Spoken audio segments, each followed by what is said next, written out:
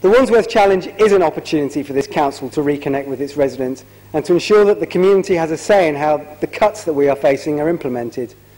It is an opportunity to build stronger, more sustainable communities and for Wandsworth to lead the way as a forward-thinking 21st century council.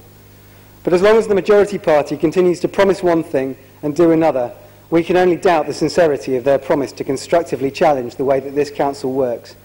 I urge members to vote against this motion. Information, Madam Mayor. Is it personal explanation or personal information? Personal explanation, thank you. I don't think you were quoted. You weren't named. Twice, Councillor Locker. He did. Yeah. He did say. I just want to say, because I was mentioned twice in the speech, that I'd like to give the opportunity to my colleague to withdraw the statement about closing a library, because we haven't actually closed a library. I think Councillor Locker will find that I said closing down community facilities such as libraries, youth clubs and daycare centres. You are closing down daycare centres, you are closing down youth centres, and you are cutting back facilities at libraries. I think we're all on the same page here. Yeah. I think we move on now. Councillor Humphreys. Thank you, Madam Mayor. I'm going to go off script before we've even started. I'd just like to say it's so depressing that here we are trying to debate exciting, challenging, new challenge, something that's a positive thing for Wandsworth, and all we're hearing from the other side of the chamber is negativism and how it's such a bad thing before we've even started. It's a challenge. It's not supposed to be easy. We're trying to achieve something new. Back on track. Thank you, Madam Mayor. As you particularly are aware, I know, we're actually very fortunate here in Wandsworth. Not only fortunate in having had a Conservative administration that's served its residents so well for the last 30 years, not only fortunate in being rated a 5-star authority that combines quality services with outstanding value for money, and by the way, that was rated by the previous Labour government, I think I'm right in saying. Not only fortunate in having an ever-growing record of achievements in standards in our schools, not only fortunate in being able to give residents greater control and choice over their future and their families' futures, not only fortunate to be at the forefront of the Free Schools programme. I think it's starting to get the idea. So I'd like to say we're also particularly fortunate in Wandsworth to have an enviable demographic of talent and entrepreneurship that's a really valuable asset to the whole community. Skills and expertise in all sorts of areas, business, both large and small, property, the arts, the voluntary sector, to name but a few. We all know that Wandsworth has got a long-standing record of innovation and creative solutions to our credit within the council, both from members and from officers. But with the Wandsworth Challenge, we've got the opportunity to build on that record by not forgetting to include that talent that lies on the outside of these walls too. With such a wealth of talent available, it would be foolish indeed not to take advantage of that asset pool. We've also heard earlier about York Gardens Library. As Councillor Boswell was saying, it's disappointing that she seems to see that such a negative and such a failure before we've even started halfway through the project. It is a challenge. Nobody said it was going to be easy. It's work in progress, and all these different groups are working together to try to make it a success.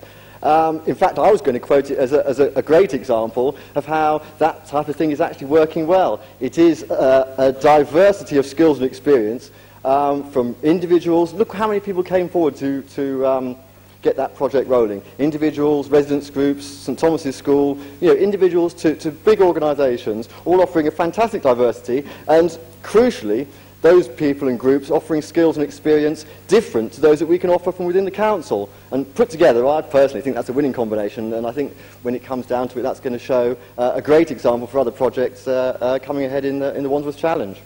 Our personal new mayor's innovative scheme of recognising by the Pin Badge Award people within Wandsworth who are contributing to the community in all sorts of ways already will only help to highlight how many people are already involved in Wandsworth in helping others. Surely via the Wandsworth Challenge we can encourage not just individuals but businesses and organisations throughout the borough to get more involved too. People who can run projects, who can raise funding, they can start organisations from scratch and are more than capable of finding creative answers to difficult situations. People, more importantly, who can take control of things for themselves that matter to them in their own areas. We're extremely fortunate, as I said earlier, to have such a rich pool of human resources at our disposal in Wandsworth, the kind of people who can make a difference and are capable of quite incredible achievements on their own without even asking for our support. One such group that I've got in mind, I've got personal experience of, is a group in my ward in Southfields currently trying to buy and renovate the old cinema. Run for years as a snooker club, it's now closed, and they hope to renovate it back to its original use and become a tangible community asset. Now, these guys, just a group of local residents, have managed to raise funding from scratch in an absolutely awe-inspiring way from their local community.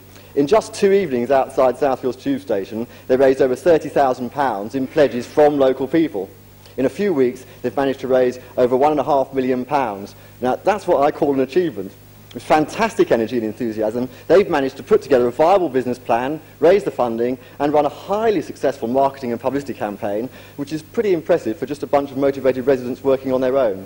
Put that in tandem with the council's resources, and I think it's a pretty unstoppable combination. Now, I know some of our, what shall we say, somewhat more Stalinist-minded friends on the other side of the chamber get very anxious when we hear talk from central government about devolving power, whether it's to local communities or to local government. But people do want to do things for themselves. People want to be independent. People want to have control over how things happen in their own lives and what happens in their neighbourhood. We must encourage those wishes, and if we as a council can answer the Wandsworth challenge, if we can harness those talents out there and proactively encourage more people, more businesses and more organisations to get involved in projects with the council that will benefit both their community and all the residents of our borough, then who knows what we could achieve in the years ahead. I urge all members to support the motion in front of you. Thank you. Thank you, Councillor Humphreys. Councillor Merritt. Thank you, Madam Mayor. The coalition government started this Parliament with the urgent need to restore the public finances. They applied the brake to make immediate cost savings, and this council has responded with its customary speed and vision under the banner of the Wandsworth Challenge.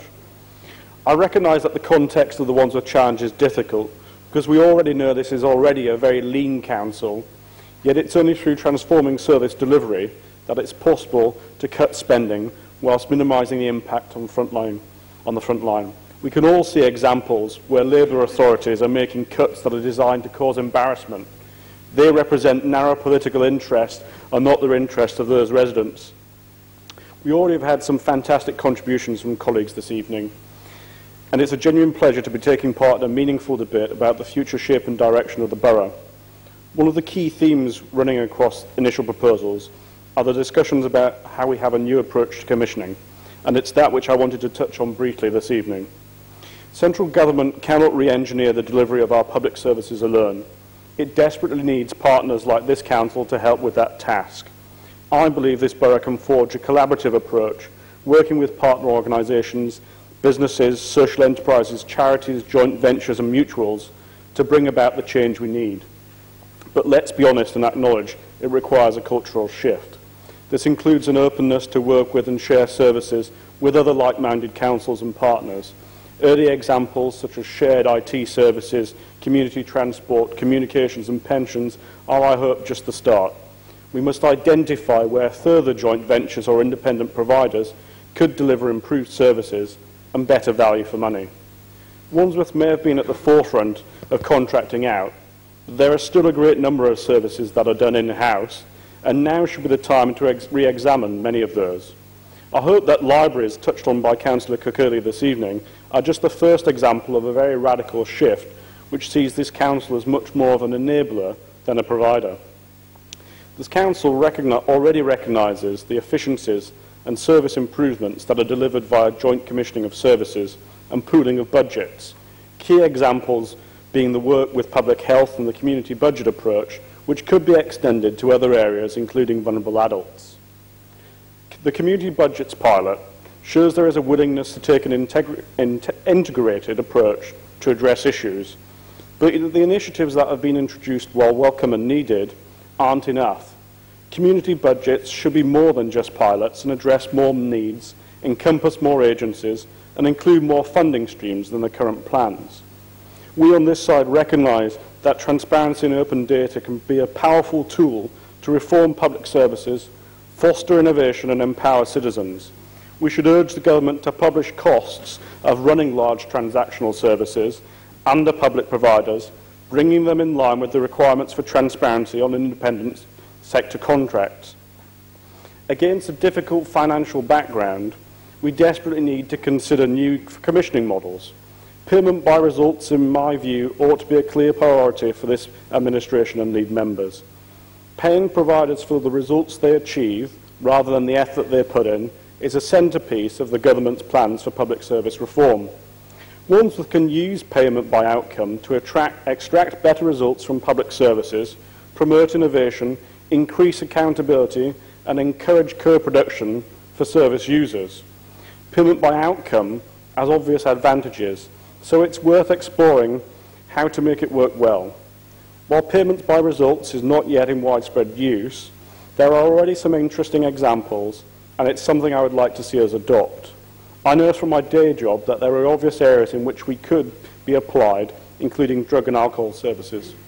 We as an authority should not be paying for services which do not deliver for residents, or crucially, for the very individual programs these people the individuals using these programs who we hope to rehabilitate. We can be a radical flagship commissioner using the payments by results model. We can enable those involved in its early implementation to learn from our experiences and share knowledge across sectors in order to improve our public services. Transforming public services is no easy task. To truly succeed, we need to recognise the scale of the challenge. Tonight's motion is, I believe, a very visible manifestation of that. Continuing the journey the Wandsworth Challenge has begun, pursuing public services reform with vigour and enthusiasm will bring about the transformation we need. It's a challenge that I know we can meet. Ensuring that the citizens get the service they need at a cost taxpayers can afford is, after all, at the very core of the Wandsworth way.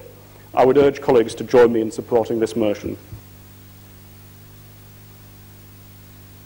Thank you, Councillor